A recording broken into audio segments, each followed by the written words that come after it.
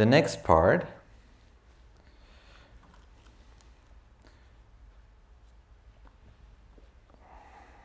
which is actually called the small lotus.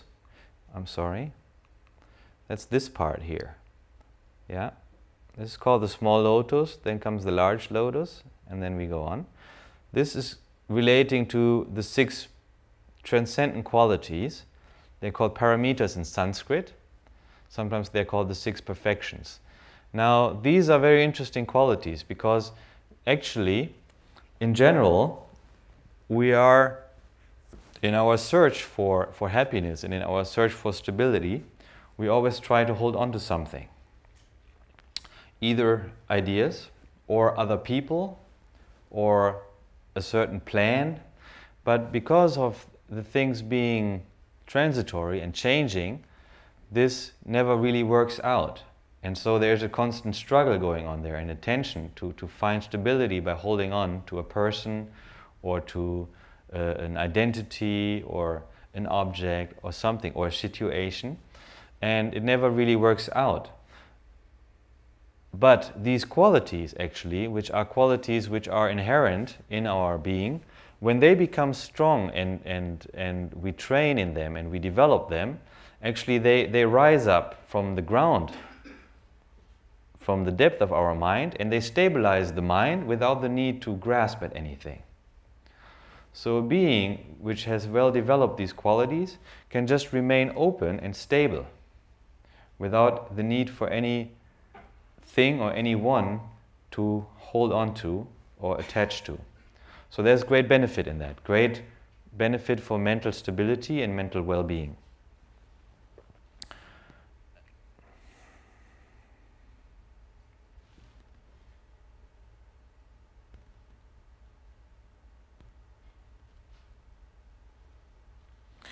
What comes after this, after the small lotus now, these all the way up to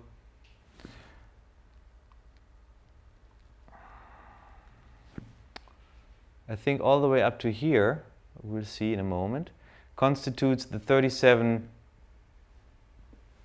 steps of enlightenment, branches of enlightenment, and or factors of enlightenment, factors of awakening.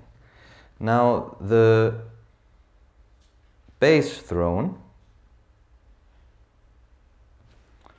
so the small and the large lotus actually are the 6 paramitas.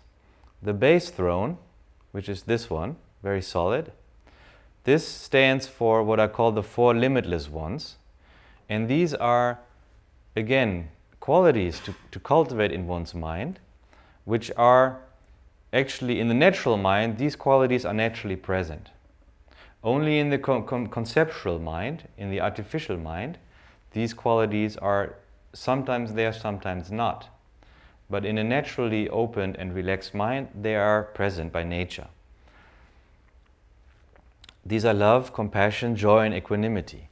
Love is actually the wish, love actually, in the teachings of the Buddha, is the wish that all sentient beings, without exception, might be happy and have the causes of happiness.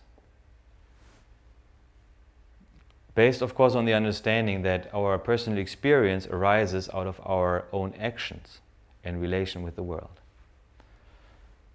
Compassion means that all beings might be free from suffering and the causes of suffering. Joy actually means to rejoice in others' well-being, to rejoice in what others have, good things going in their lives, rejoice in the happiness of others.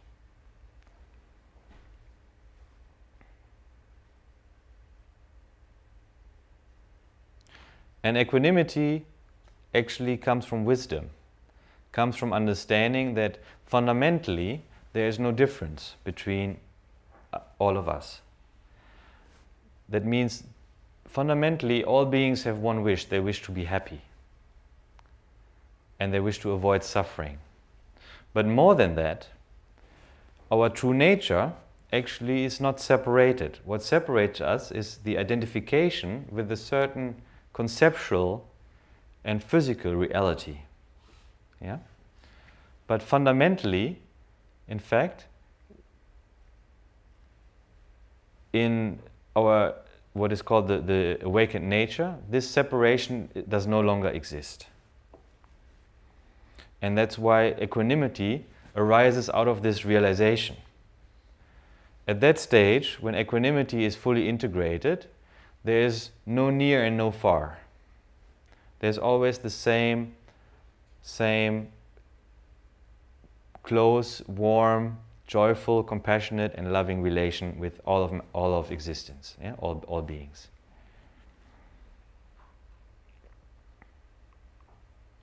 Now we come to these steps here, these different steps.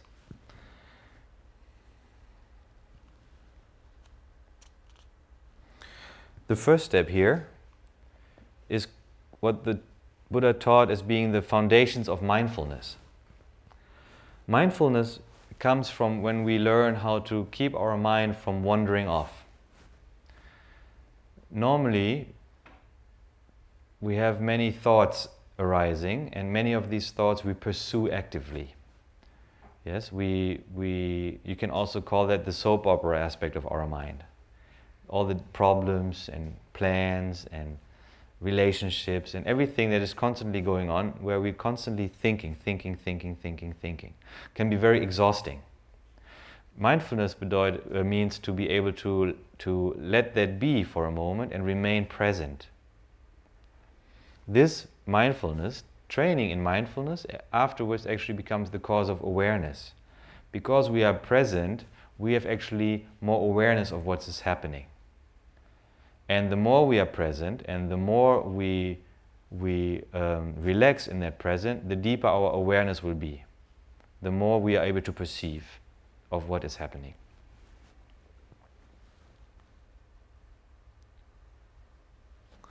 These four foundations of mindfulness, they are mindfulness of our body, mindfulness of our feelings, of our mind, and of phenomena.